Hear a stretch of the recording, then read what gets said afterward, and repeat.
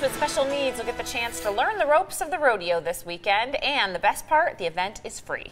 It's being held this Saturday at the Horseman's Park. State championship qualifying cowboys and cowgirls will teach participants all they need to know when it comes to the rodeo.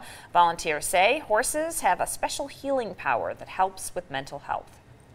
I think animals have a big part in bringing out people's personalities. So I think maybe with them trying it out, they might find they might be happier, they might have fun with it.